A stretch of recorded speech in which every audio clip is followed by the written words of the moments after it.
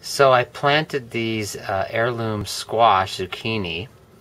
They're supposed to make like nice little green round ones. But the trouble is the plant would only produce female flowers but no male flowers.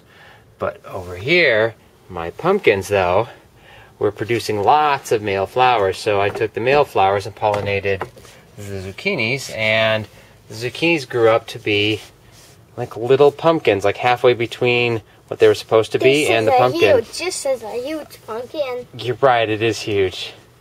So I didn't think it would work, but I figure it was better than letting the flowers go to waste, and so there we go. How heavy?